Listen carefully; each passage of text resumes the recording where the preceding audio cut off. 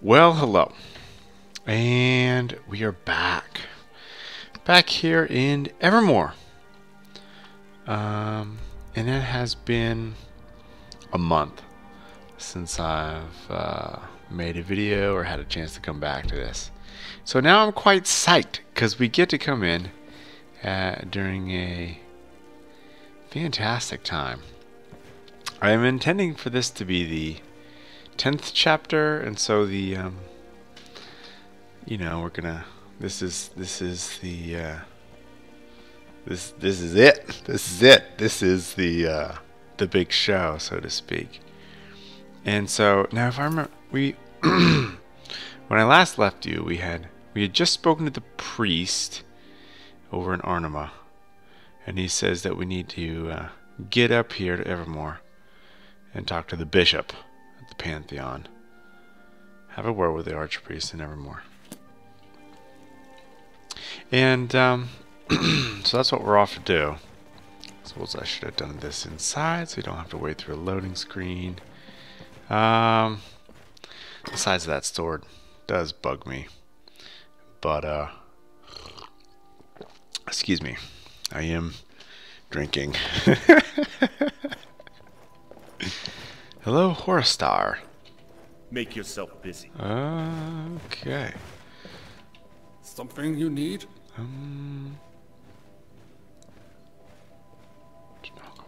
No, I've heard of your exploits already.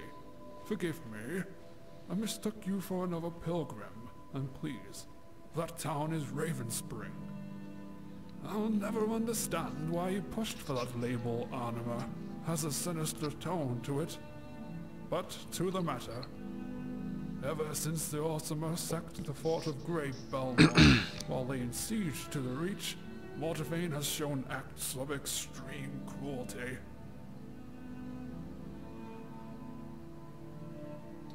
Now I needn't tell you what happened to the Halon family. In one of Mortavane's paranoid streaks, he accused Geffer Harlan of high treason. Now he could have made an example of him with just a single execution. But as the Ravenspring people said, he had a madness in his eyes. Drawn and quartered, starting with Geffer's youngest daughter. The executioner, which is now Mortavane's chef, worked his way up to Geffer. What was left of the bodies was displayed around several parts of Ravenspring. That's when Sigmain and Marosa first stepped in. Children? Oh, man. Sigmain generally believes Mortavane saved the Reach from the Orcs, and keeps all the other threats at bay. He assumes that a more soft-hearted lord would destroy Ravenspring through inaction, effectively crippling the kingdom. I don't think we can discount it as a rumor any longer. Just the nature of her relation with Mortavane is a mystery. The priest discussed this heightened activity as being her move upon the last tower, the Durrani Tower. As the barrier between Oblivion and Nirn has been weakening ever since the Amulet of Kings was used to prevent another Oblivion crisis. Tower after tower falling, with only one left. The only one we know of anyway. We're not sure what horrors could be laid upon Nirn if it ever falls. What are the towers? I'm sorry. I was getting ahead of myself. That's a conversation for another day. Or maybe 2 days, considering the complexity of the topic. What you need to know is whatever is happening in Ravenspring can spell a doom unseen since the beginning of our times. Fortunately, if the worst does happen, we've prepared. Ever since the Oblivion crisis claimed so many lives and razed so many cities. We had the chance to understand how to prevent something so cataclysmic happening again. Thank the gods that we could study those sigil stones. Okay. You should head back to the town and consort with Marosa. She's leading a party to confront the Lord. I'm on my way. Keep Consorting. I didn't want to skip the dialogue. I do feel it is important. And, it's 9 a.m. We can walk. We can walk. Don't need to fast travel. We also, for practical purposes, need to refill our skins. And now this castle is a bit weird to get up to the upper level. You go through this, kind of this hallway. But then again, I am not an architect. Did I? Don't bother. Oh yeah, I am not an architect, and so building design is not really my thing. There we go. And yeah.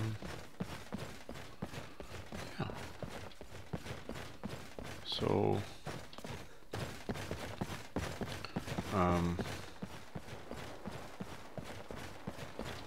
I was also hoping for a nice soundtrack to come on. But probably not. Just my luck, it crashes on our way down there. So anywho, it has been quite some time since I was able to get back in here, play with this character. And now that its second quarter is over, have a bit more time to screw around, essentially. So that's key. Then I'll be on vacation now for, well, ooh, There were excuse me. rumors of ferocity up in the valley. We need to finish these savages off before it's too late. Ooh, well, we put it down. It was a Gorgon. Time to commission a replacement for my blade. An axe, maybe? Takes the puking heads off. I think there was a bit of random dialogue I just walked away from. Sorry about that. In the earlier editions of the mod, there wasn't so much random dialogue. But, you know, these later editions have new stuff. Oh, these guys are still at it. I swear they've been at it for months now. Little frame rate glitch there. But if I get too close, they all get hostile, and I don't wanna. I should pick up some grassy pods.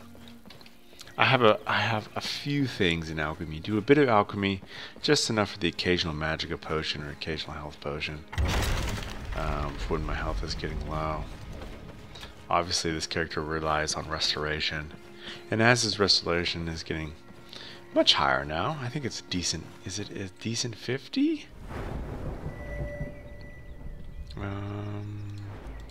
There we go, 50. And I've got. I've never even used this. I guess we'll find out what it does. No, but then I don't remember enchanting anything, but whatever. Smithing, and then heavy armor is quite high. Two-handed, then block. Now, I don't use a shield, but I use a two-handed weapon, of course. So you have to do block. I'm still undecided on like how far I want to go into that. I'm not sure it fits the archetype of the role play, but we'll see. Maybe I should have switched out for a crossbow.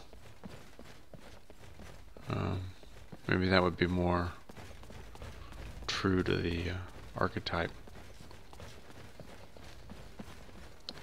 But yeah, one of my favorite sets in the game is actually the Legion generic set. This one. I think it's quite cool. In case you cared. But we're almost there. She will be outside, just outside the gates there. And it is critical actually that you make, sometimes this next sequence doesn't quite go off, so we need to make a save. Yeah, it's just the nature of the beast. So there's like 9 NPCs here, and several lines of dialogue, and ooh, frame rate. Expecting it to go well all the time is let me see now. I'm not trying to. There we go. Yes. Lovely. Yes, I know. Save's coming. One of the things we do well around here. Frame rate is a touch glitchy. Sorry about that. I hope it doesn't give you a headache.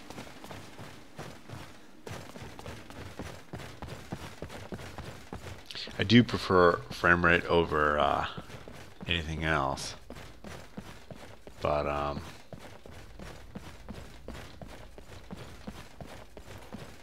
yeah. It's time, priest. I hope Mortafane has prepared a life with the beggars. Sigmain and the council made it clear. Mortafane cannot rule. The putrid man has the goal to ignore the will of the king. Where is he, priest? He should be coming. He had business to do within the manor. Ooh, there he is. The Hagrid is ahead at last. So you finally had your way with the king. Why do you persist to harass me, Vulture? Hollister here will see to your death if you try anything rash, little lord. You have stained the kingdom of Evermore with your ill acts. Your capturing of trade goods and intimidation of merchants have brought ruin to your town and the Reach. Your rights as royalty are now forfeit. Ha! The audacity. You can place a new ass on that seat tomorrow, but the town itself belongs to no man now. Sigmain and the rest of the Reach now belong to her. To who, my lord? This madman has rambled long enough. Arrest him and bring him to trial in Evermore. My stomach reels at the sight of him. All of your stomachs were real when you see the lady, I assure you. I showed mercy upon you insects. I relented when the lady demanded this town. But I see the rats have bit the hand that feeds. You'll be the first to taste her domain, whore. Ooh. Ooh. Oh, shit. Oh, God.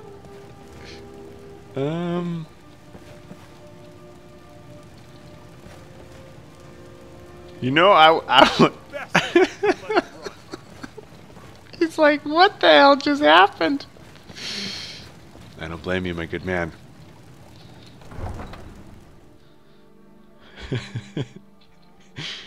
Okay. Come on, baby. Load. You know you're desperate. You know your game's over modded when this when this is how you're talking to your computer. Oh, jeez. Yep. It's a good thing I installed all those fancy loading screen mods, so I wouldn't have to look at black smoke.